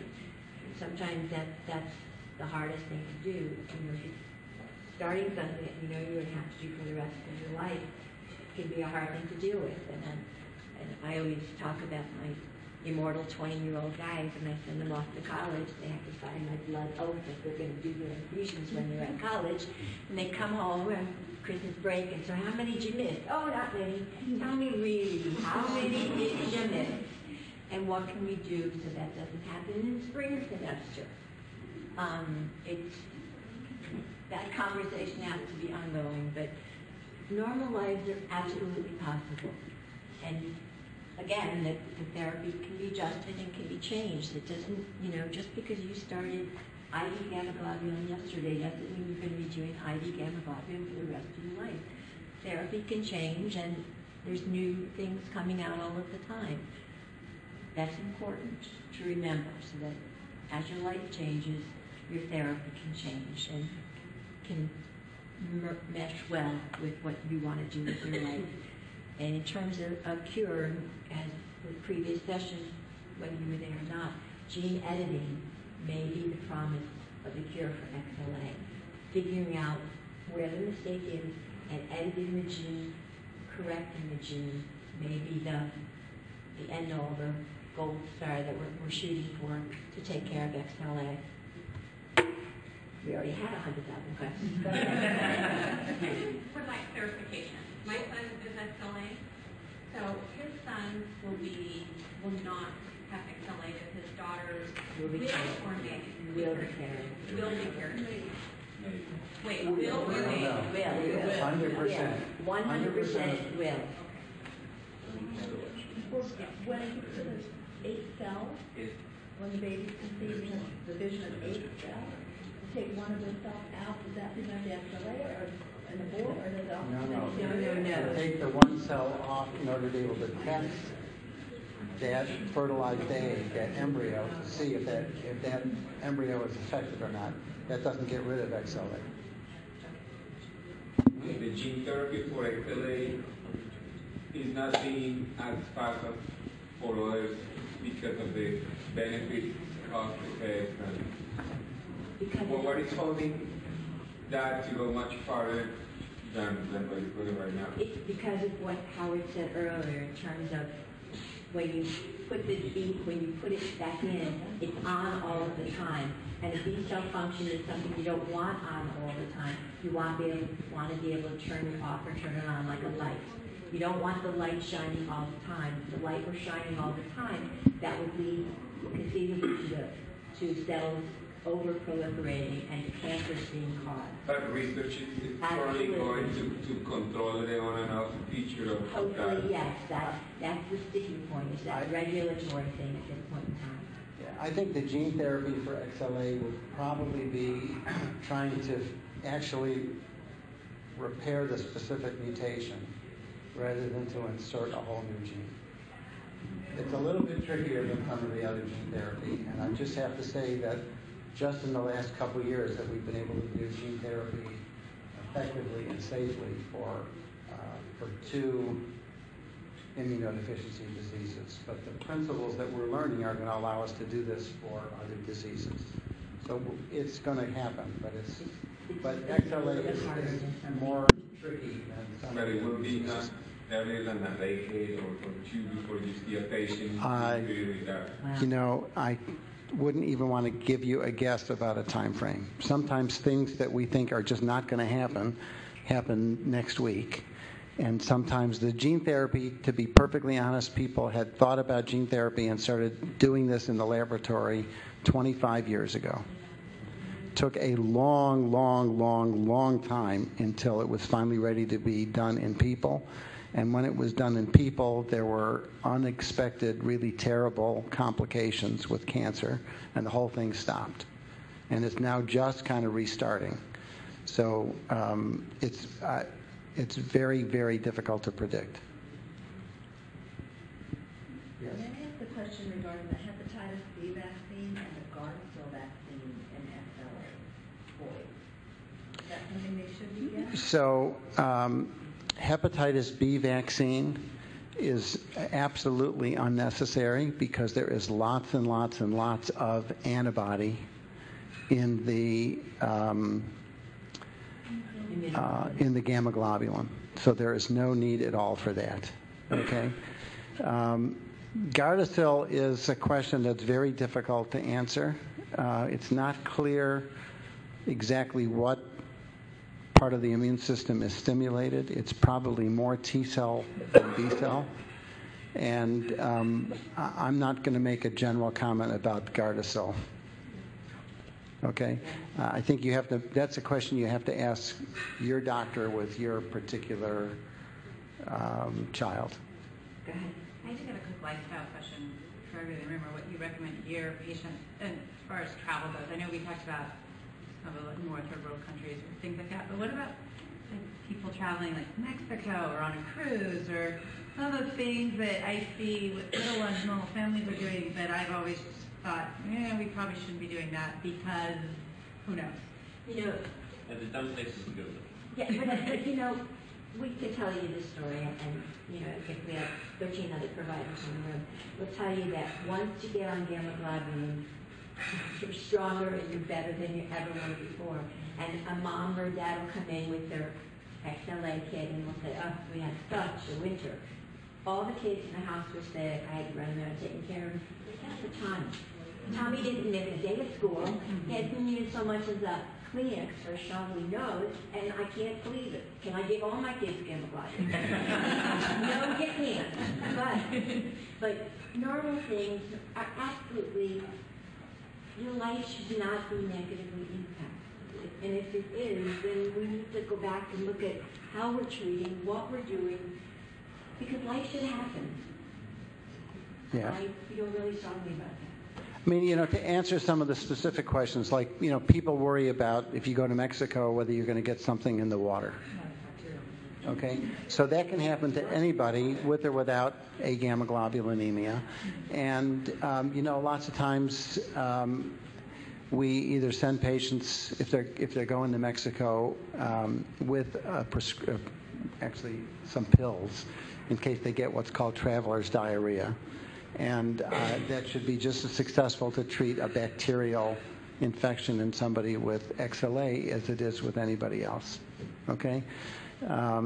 If I had somebody with antibody deficiency who was a female thinking about getting pregnant, I would be at least as nervous about having them go to a Zika area, okay, as somebody else. But I'd be nervous about having somebody who's you know, trying to get pregnant or already pregnant going to an area where there's lots of Zika virus now, no matter what. We don't know what Zika virus does to a antibody deficient male. Okay, my suspicion is probably not much. It's probably going to be one of those kind of run-of-the-mill viruses and not be a big deal. I'm not sure I would, if there was an outbreak of Zika in Brazil, I probably wouldn't go to Brazil at the time when there was an outbreak. Okay? But it wouldn't keep me from going to Brazil at a time when the disease is pretty quiescent. In these IgE products, it's just IgG, right? Yes, they're 99% IgG. So we're deficient in IgA and like IgM also. So what are the role of IgA and IgM inside the body? To go back, IgM is a big non-specific molecule. The first time you are exposed to something, you make IgM, and then your body's like, oh, that's tetanus. I know what tetanus is. And then IgM converts itself into IgG. So your IgG is your money molecule, to don't forget the expression. The role of IgA is a little bit less well understood. You know that IgA covers mucosal surfaces. It has some role in protecting those surfaces. You can't replace IgA, and if I take a step backwards, people that are IgA deficient, most of them have no idea they're IgA deficient. They're completely asymptomatic. They only find out they're IgA deficient when you're screening for something else, like celiac disease. So nobody is really, really clear how important IgA is. We know that IgG is, again, the money molecule, and that's what we give you. We give you those specific antibodies that you need. All right, thank you. All right. We are at the end of the session here. I know that there was a question of like, oh, we've got so much time. Are we going? What are we going to do for 2 hours? Amazing question. So right now it is lunchtime. Obviously we need to thank